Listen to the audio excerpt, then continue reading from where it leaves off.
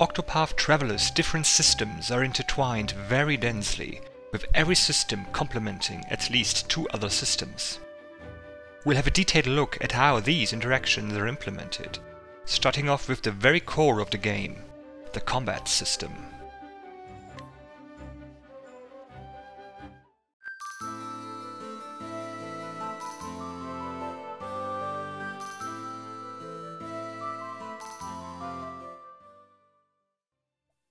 The most important mechanic in the game is the weakness system.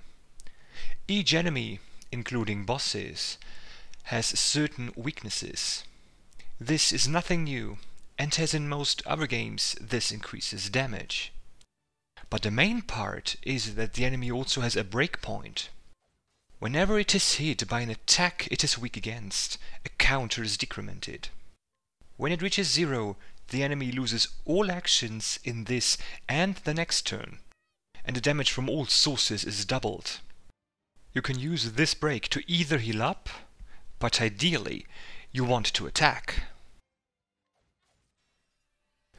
This means that it is faster to break enemies than simply always using the best abilities prior to breaking the enemy. Also, this essentially creates two different time frames in each battle. The time where you try to break the enemy, and a turn afterwards in which you want to deal as much damage as possible. This creates quite diverse encounters and means battles usually don't get boring.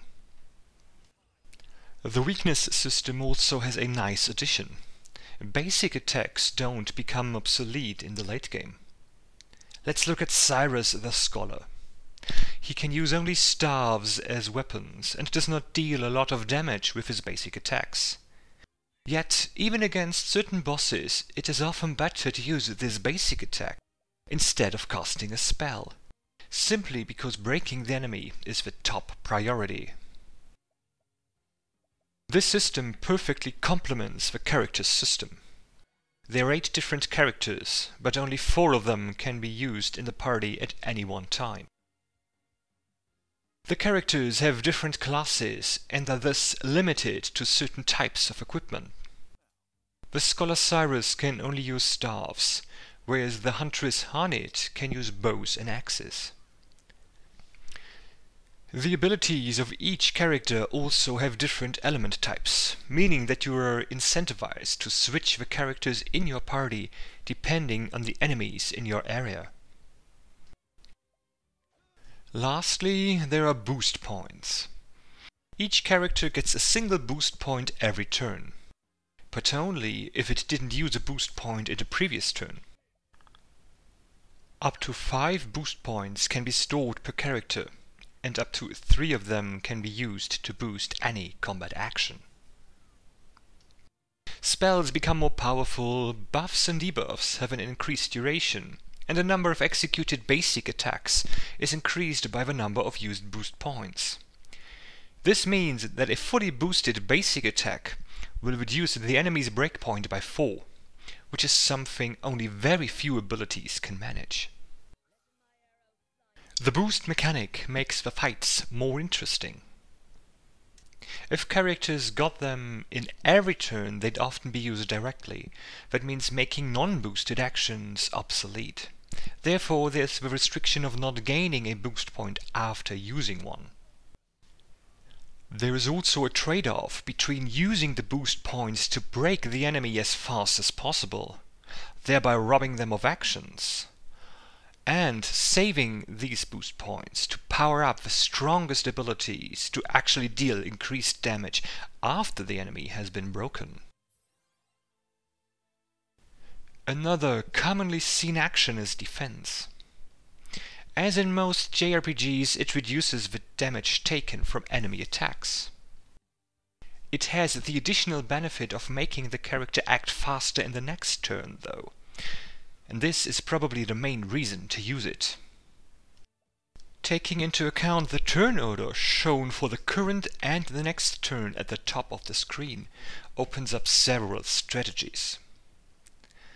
The boss is almost broken, but only has a single action left in this turn. If I break him now, he will lose this one action. but if I break him next turn, I can make him lose more actions. This requires some strategy and planning ahead, which in turn makes the combats more interesting.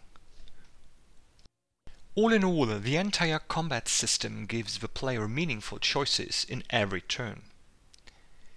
Do I use the boost points to break the enemy faster, or do I store them to perform devastating attacks once the enemy is broken? The latter option means I'll have to play a lot more defensively and spend a lot more resources on healing, since the enemy will have more opportunities to attack. And how do I use the precious actions in turns that the enemy is broken? If I attack with all my characters, I might kill the enemy. But if I don't, it'd probably be better to heal up, because broken enemies will always strike first with all their actions in the next turn. This is what makes combat engaging, as it allows players to use different strategies and do some risk management. With this, we've covered the very fundamentals of combat. And there's even more to this system, but that'll be part of a future video. So that's it for today. I hope you liked what you've seen. At the end of my videos there's a music quiz. Can you tell which game this music is from? The solution will be revealed in the next video. Enjoy!